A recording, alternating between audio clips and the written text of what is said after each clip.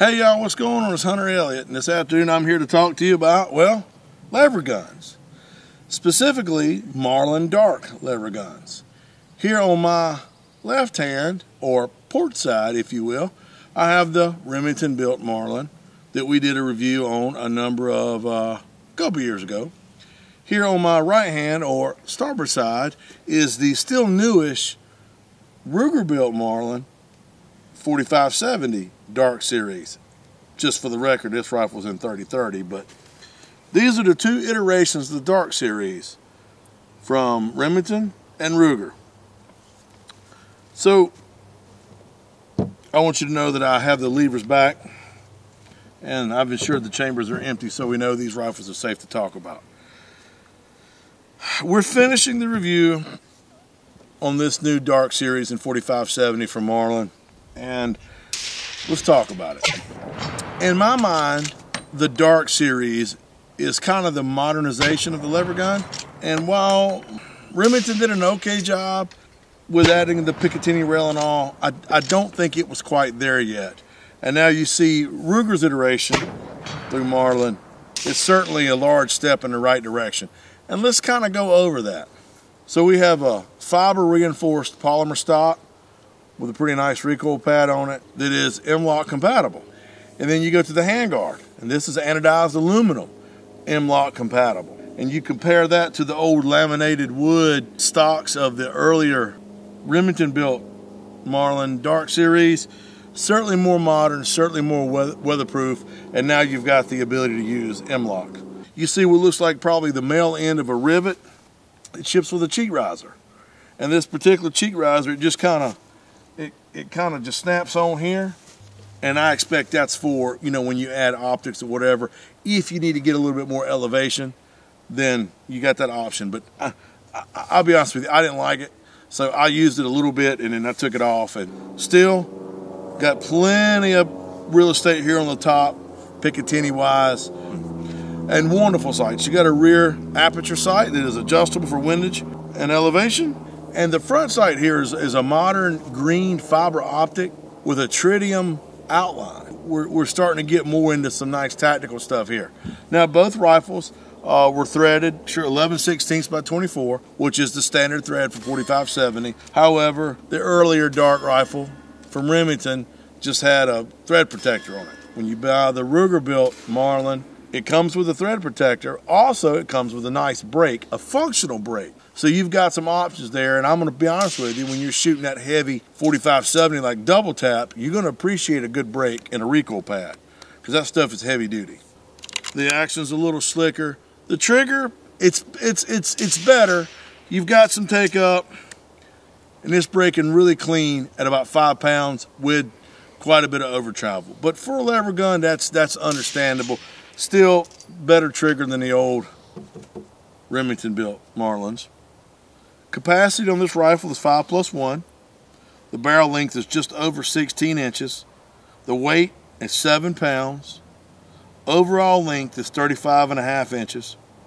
Length to pull is 13.5 inches. MSRP is $14.27, which I understand that's a little bit of money, but you know, y'all, everything's gotten expensive. But this is a pretty solid, well-built, well-done rifle. Now, throughout the review, I want to say we shot about 400 rounds through it. Through that, we run the Liberty Suppressors Goliath a lot. But we also threaded on the Phoenix Weaponry's 4570 can. And as expected, accuracy was not affected. Of course, reliability wasn't affected. Other than just adding a little bit of weight and some noise suppression, the rifle didn't know the difference. And you know, that's one of the benefits of a manually operated rifle, like a lever gun. You're not overly concerned about being undergassed or overgassed to get correct function. And we talked more about that a while back. We talked about the lever gun as a self-defense, home defense rifle, and how applicable that is. And I'll link to that video as well. And I'll include that in the written article on rangehot.com about this particular rifle. But accuracy wise, well, we shot it out at 100 yards.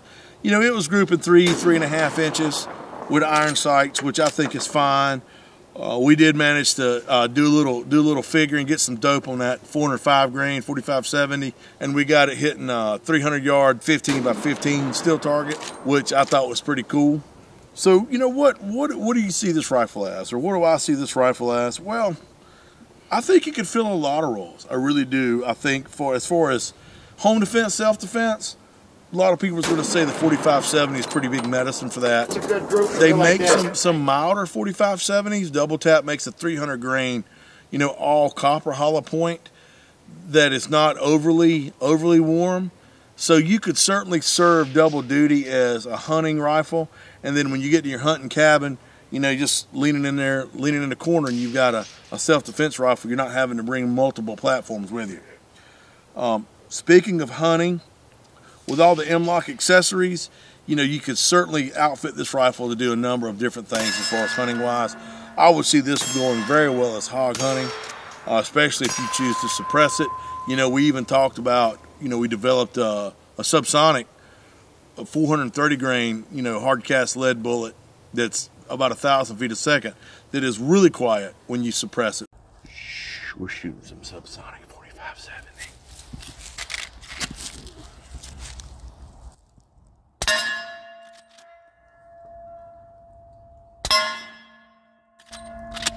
We'll do one off steel so you can hear how quiet it is.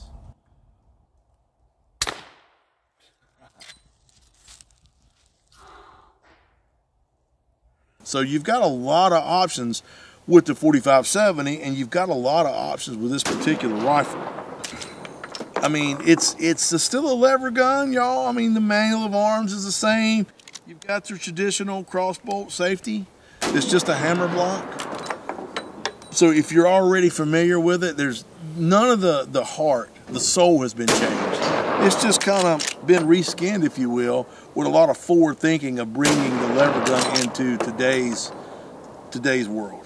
Now, I like this rifle. I really do. We had a lot of fun shooting it. Accuracy-wise, reliability-wise, I mean, of course, no problems with that. We didn't have any kind of misfeeds or malfunctions.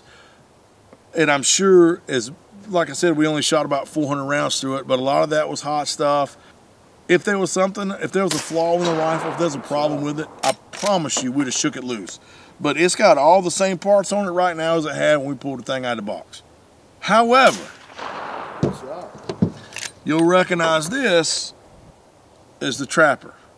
Okay, and this is still the Ruger-built Marlin, but this is the Trapper that we reviewed a while back. Levers open, guns clear, safe direction. Now, I got to be straight with you. I like this rifle better. And now, you listen to Chad. Chad says, Hunter, you're old and you're set in your ways and you're hard-headed. And that's exactly 100% true. But I think this rifle is more aesthetically pleasing. I just like the looks of it. I really do. I like the laminated wood stock. I think this is beautiful furniture. It's beautiful wood. I prefer this rifle aesthetically. I just like it better. My unfounded prejudice aside, the new Dark Series is probably a little more versatile. It's a little more, you have a lot more options of stuff you could do because simply of the M-Lok and the word Picatinny you're Rail. looking for is cooler. There's my producer Chad chiming in. Cooler. And you know, man, I mean, Chad says cooler, but they're both great rifles. And here's the deal, y'all. Other than the skin, so to speak, mechanically it's the same rifle. You may or may not agree with me. You may be like, no, this Dark Series is where it's at. And if you do, I can't argue with that because there's nothing wrong with it. But there's a comment section below this video. And let me know what you think. You know, what do you think about the more traditional lever guns or these modernized lever guns like this Dark Series? So if you're in the market for a lever gun, y'all, and you like Marlin, because Marlin is certainly a very American name, I would strongly urge you to go look and see what Ruger's doing with these rifles. Now, as always, y'all, there's going to be an article on rangehot.com. So if you feel like I glossed over something or I didn't cover something enough, you know, before I get a lot of hate mail, check the written article, which I will link to in the description below. Let me know what you think about that. I would certainly appreciate that. Then after that, if you find it lacking, let me know. Comment section below. I always appreciate feedback, good and bad, because all I'm trying to do, is continue to make the videos and articles better so folks will keep coming back and checking us out at Range Hot. So anyway, that's about all I got, y'all. I want you to take care of yourselves and each other. I look forward to seeing you at the range.